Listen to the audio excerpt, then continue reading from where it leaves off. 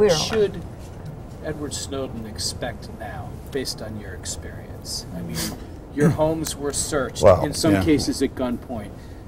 Your property was seized. In some cases, it's never been returned. Talk to us about what he should expect, and talk to us also, reflect a little bit on your own experience and whether you regret what you did, and do you think that he will ultimately come to regret what he did? Well, first of all, I think he should expect to be treated just like Bradley Manning. Right? If the U.S. government gets a hold of him, that's exactly the way they'll treat him. He'll be prosecuted. Well, he'll be first tortured, then maybe even rendered and tortured, but then and then incarcerated, and then tried and incarcerated, or even executed.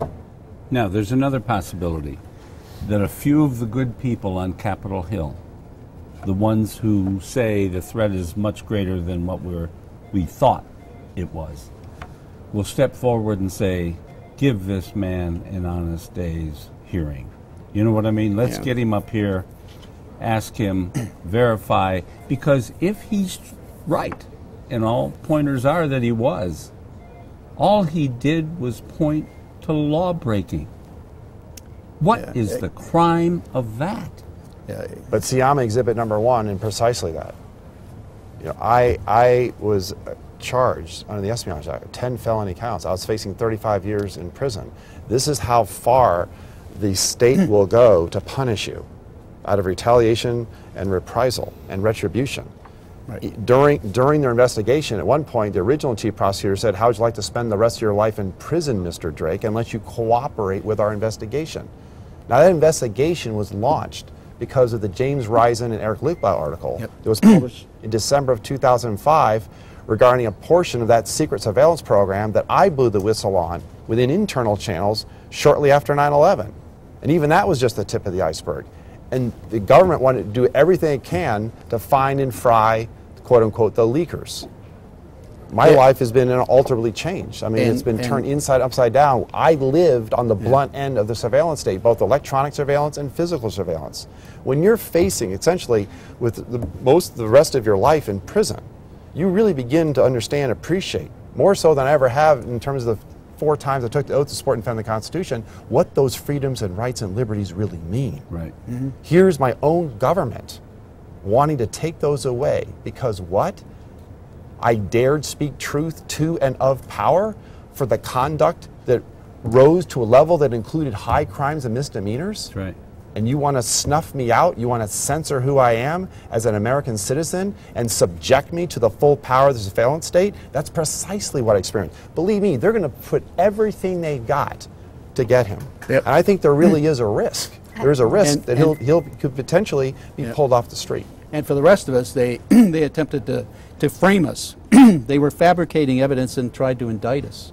Fortunately, I found evidence of malicious prosecution and made it clear because I called Tom because I know his phone was tapped. And I told him all that, and so they dropped it, What do you mean pulled off the street? What does that mean? It means they... Well, I think it's fear of rendition. Yeah, it's like... it could be a team sent in. I mean, there are some... To seize him. I mean, I had... Bring him back. Yes. Justin, you might want to weigh in on this. What are the risks in this country with an American citizen who decides to expose crimes of the state and becomes a criminal because you're exposing crimes? I think because of so much attention, they're going to try to do it lawfully and try to arrest him and then extradite him because all eyes are watching. But I mean, I would say he will be. I mean, we've already unleashed the full force of the entire executive branch against him, insofar as we are now doing a worldwide, manhunt to bring him in, something more akin to what we would do for Osama bin Laden. And I know for a fact that if we do get him, he would definitely face Espionage Act counts, as have other people who have exposed information of government wrongdoing. And I've heard a number of people in Congress calling that he also be charged with treason. These are obviously the most serious offenses that can be leveled against an American. And the people who so far have faced them and have never intended to harm the U.S. or benefit a foreign nation. They've always wanted to inform the public. So, but yet he will face severe consequences if he's back here. That's why I understand why he's seeking asylum. I think he has a valid fear of political persecution if he returns. So we're going to find out what kind of country we are. What have we become? What do we want to be? If you could give him a piece of advice, if you could speak to him, what would you say to him? I would tell him to steer away from anything that isn't a public service. Like talking about the ability of the U.S. government to hack into other countries or other people is not a public service. So that's kind of compromising capabilities and sources and methods, basically. That's getting away from the public service that he did initially. And those would be the acts that people would charge him with as clearly treasonous. Tom, what would you say to him if you could speak to Edward Snowden? Well, I feel extraordinary kinship with him, given what I experienced at the hands of the government.